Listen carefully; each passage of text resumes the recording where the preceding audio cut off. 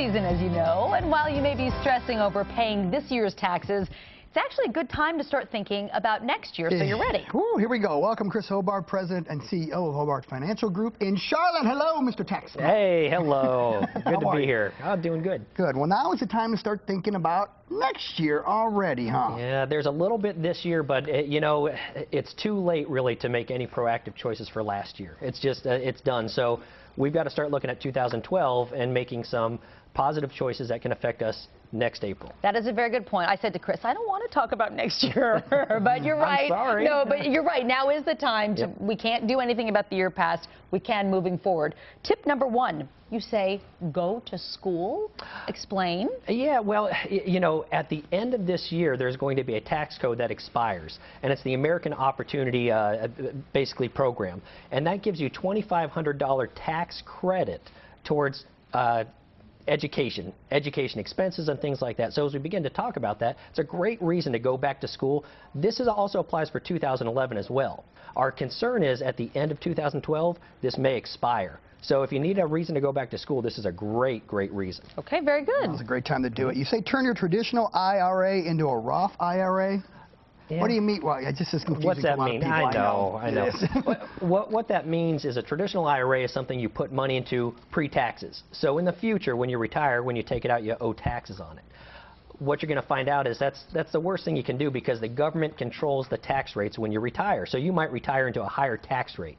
So what you can do now, regardless of income, you can convert that traditional IRA into a non-traditional IRA, or what we'd consider a Roth IRA, which means that you pay taxes today at today's lower tax rates, and in the future you never pay tax on the principal nor the growth, which really sets you up nice for people 55 and under, or people older than that looking to create real tax advantaged income in the future. Okay, makes sense to me. Okay, very good.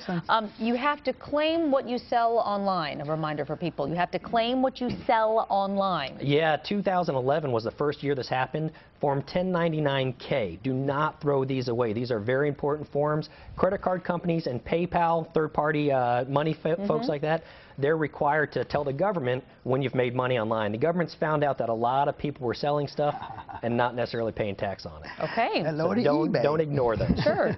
Now, what does this mean? Be ready for basis reporting. I know, exciting. It's a tax thing. Come on now. Okay. In the past, when you bought something, a stock, you were responsible for keeping track of the basis, or what you paid for it, along with the growth, and when you sold it, you owed tax on that. Again, the government found out that people weren't always dead-on accurate.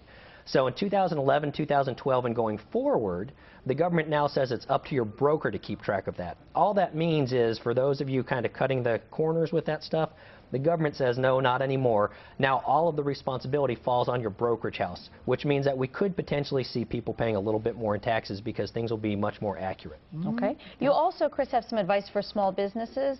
Yeah. You know, and this is small businesses or people in higher tax brackets. At the end of 2012, if Congress does nothing at all, what's going to happen is we're going to reset our tax code. In other words, we're going to go back to an older tax code, pre-Bush era. What that means is the tax rates are going to go up. So for that top bracket, you go from 35% to 39.6%. So a pretty significant jump. What you can do is accelerate your income. If you have bonuses coming in or a small business, you want to take as much income in 2012 because the tax rates are going to be lower. It's not often that we want to say go ahead and pay taxes early. In fact, we typically want to push them off. But if we know we're going into a higher tax bracket, we definitely want to pay taxes at today's rates. Okay. You also say now is a good time to cash in those stocks that have been doing pretty well. It's the same reason. If Congress doesn't act, we're going to go back to long-term capital gain rates that jump up. Right now, they're at 15%, which is historically low.